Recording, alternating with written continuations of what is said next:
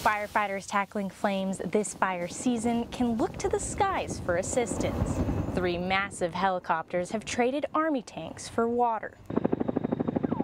They used to fly for the U.S. Army. Now they're fighting a different war. Together they form the Quick Reaction Force. It's a 24/7 task force designed to battle wildfires both day and night. These helitankers on the QRF do an outstanding job of putting down fire retardant at night with the help of that S-76 intelligence platform that's flying above them. That eye in the sky is one of 4 helicopters funded by Southern California Edison, each tasked with making the difference between life and death. Each of these helicopters are capable of dropping 3,000 gallons of water or retardant day or night by themselves.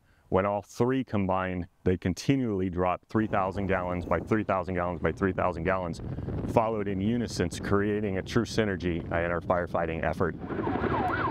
They're successful on the fire lines, transporting more than 1 million gallons of water in the past 7 months. But that could all come to an end if officials don't put out a different fire, a cash flow problem.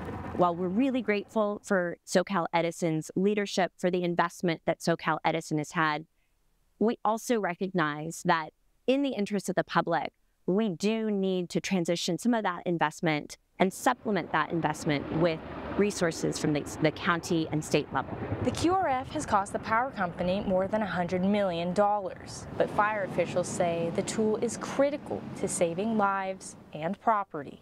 I think the program now has proven itself enough that where both state and local government could be and perhaps should be considering how to offset those costs that Southern California Edison has been encumbered for the last 4 years. Reporting in Santa Clarita, I'm Lauren Hanna.